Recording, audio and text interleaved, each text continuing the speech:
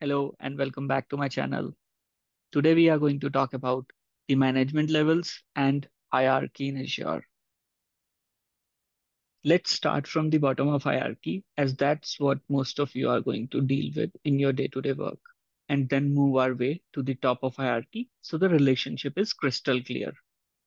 At the bottom of hierarchy we have resources. Resources are instances of services that you create. It is an entity that is managed by Azure. Some of the examples of resources can be Azure virtual machines, virtual networks, storage accounts, SQL databases, and so on.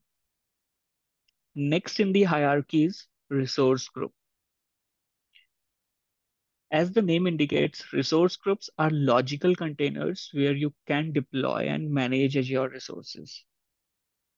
In the diagram on your screen, there are basically three resource groups with different types of resources. Next in the hierarchy is subscription. Subscriptions logically associate user accounts with the resources that they create. Organization can use subscriptions to manage costs and the resources that are created by users, teams, and projects. So, for example, each department in an organization can have their own subscription to isolate their resources from another department. At top of the hierarchy is management groups. Management groups help you manage access, policy, and compliance for multiple subscriptions. All subscriptions in a management group automatically inherit the conditions that are applied to the management group. Now, as you can see on my screen, management groups can be nested. There can be some scenarios where organizations require multiple management groups. Some of the examples can be a production versus non-production workload segregation, internal services versus external services segregation. In the above example, you can see we have a root management group under which we have some management groups for different departments, and then some subscriptions are also there at the first level of hierarchy. And then the nesting of management groups continues. But there are some important facts that you need to consider when creating management groups and their nesting. Let's look at those facts in more details.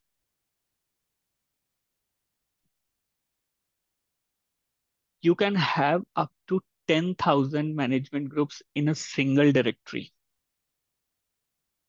Management group tree supports up to 6 level of depth, which doesn't include root level or subscription level. Management group can have single parent, but multiple children. On the other hand, subscription can have just one parent. Similarly, let's look at some important facts around subscriptions.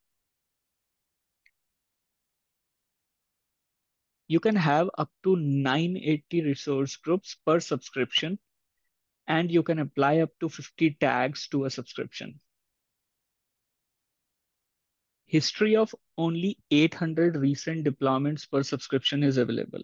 As soon as you reach this limit, the oldest deployment is automatically deleted. Now let's look at some of the important facts around resource groups. You can have up to 800 resources per resource group for a resource type. However, there are some resources on which this limit is not applicable. I'll share the link to the exempt list in the description of this video so you can go through those services. Just like the resource group, history of only 800 recent deployments per resource group is available. As soon as you reach this limit, the oldest deployment is automatically deleted. And one thing to note is deleting the history doesn't affect deployed resources. You can create a maximum of 800 resources per deployment. and can have a maximum of 50 tags per resource.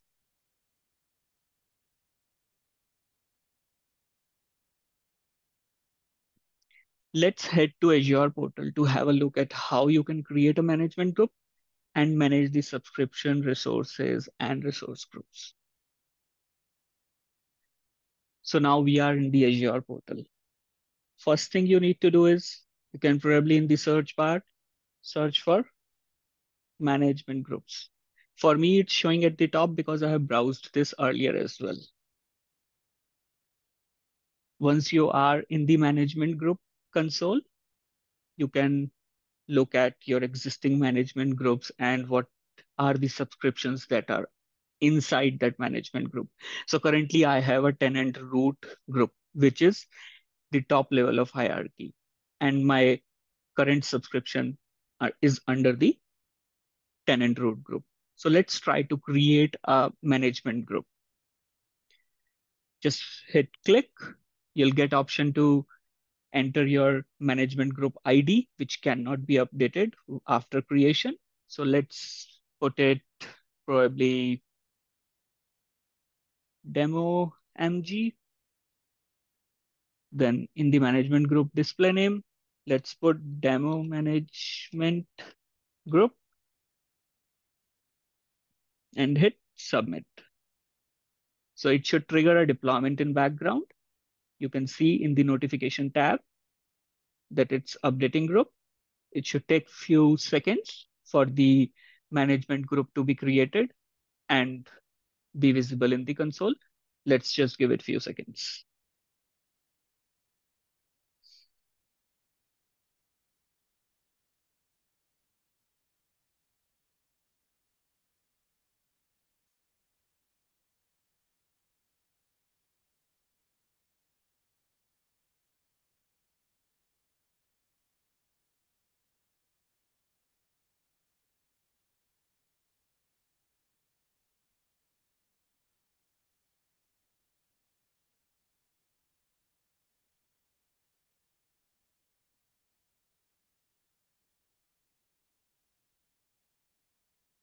Yep. So we have our management group created.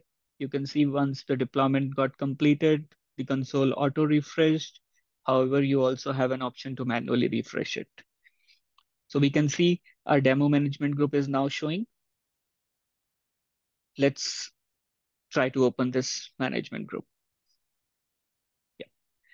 So here you get an option to create and to add a subscription as well. So if I click on add subscription, it will let me move an existing subscription to this child management group basically, because the parent is the root management group.